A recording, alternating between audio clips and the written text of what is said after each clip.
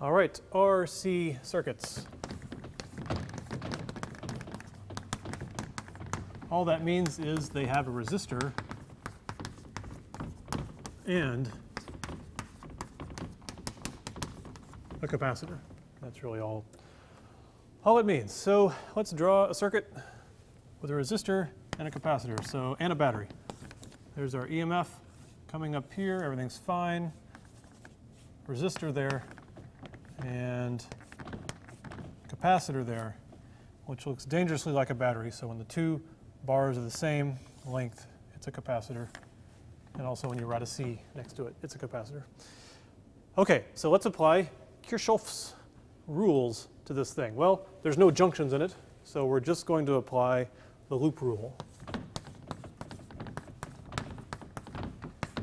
By the way, Kirchhoff, I have a conspiracy theory about Kirchhoff. I'm pretty sure Kirchhoff and Walt Whitman were the same person, so look into it. Okay, we're going to apply the loop rule. The first thing we have to do is define our current direction, like that. And for the loop rule, we want to define our loop direction. I like to go clockwise, because that's the kind of guy I am. Okay, so we go around. Let's start here. I'm a test charge. I'm moving along. I'm moving with the resistor, with the current, so it's minus IR. Okay, and now I get to the capacitor. Well, what's the potential drop across a capacitor? It's not necessarily related to current, it's related to charge, right? CV equals Q, or let's see, the delta V across a capacitor is the charge on its plates divided by the capacitance. So to get the sign right, let's really think about what's going on. I'm a test charge. If the current is flowing this way, that is going to charge up this capacitor plate positive.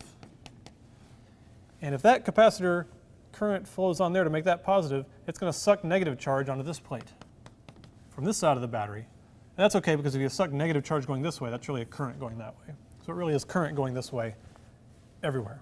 So if the current flows like that, this is the high potential side, this is the low potential side. If I'm a test charge and I go from here to here, I'm going down in potential. It's kind of like the resistor. So from the low potential minus the high potential is negative. So it is a negative potential, and it is not the current, it's the charge. I'm just going to write that as Q. It's Q over C. Okay, and let's just keep going. I am a test charge, and when I go across the battery from the low to the high side, then that is plus EMF equals 0. Okay, so there is our equation. Now we have a problem. Usually the point of a problem like this is you want to solve for the current, but now we can't really solve for the current because we have the current here, and this is R is known, C is known, the EMF is known, but we have the charge there, and those are two different functions. So we need to relate them somehow. Well, the key is that we have the same current in the resistor and charging the capacitor.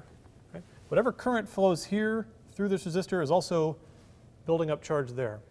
If that current is building up charge on that capacitor, then we do know one thing. We know that current is the time rate of change of the charge. We know if there's a current going through here, that's in amps, that's in coulombs per second. That's how many coulombs per second are building up on the capacitor. So we do actually have an equation to relate these two things. So what we're going to do is, instead of writing this in terms of I and Q, current and charge, we're going to write it just in terms of charge, because we can replace this I with dq dt. Okay? So let's do that. So let's see. So that's minus IR. So that's going to be minus R dq dt.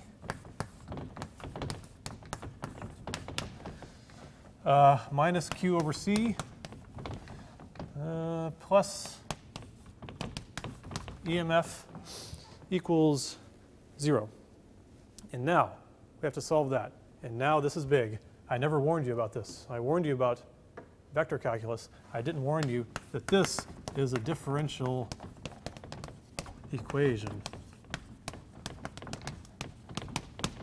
Oh, we have to do differential equations here. And don't worry, I'll show you how to do them. It's all sort of just guesswork and silliness, okay?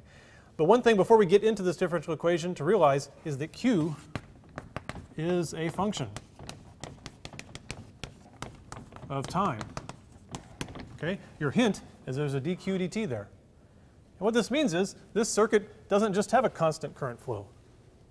This is a circuit whose the only solution to Kirchhoff's loop rule is for things to change in time. So this is a dynamic circuit. It's still a DC circuit because even though the current and the current changes in time, it always goes one direction. So it's not really an AC circuit yet, but it's not sitting just with a constant current at all times. Okay? So step one in solving this differential equation, usually the first thing you want to do is get the differential part by itself. So let's just write it real quick. We're going to bring this over here to make it positive and divide through by the r and get dq dt equals, we brought over there, divided by r is q over rc is minus q over rc plus the EMF over r. So now we just got to go through and solve that.